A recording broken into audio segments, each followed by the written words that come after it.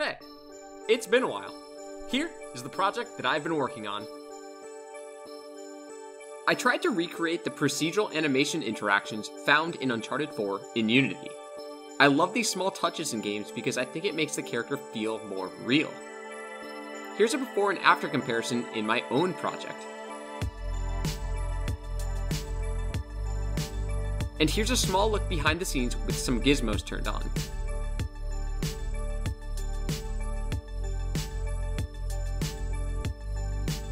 It's a solid first step to a procedural animation system that we will build on this channel.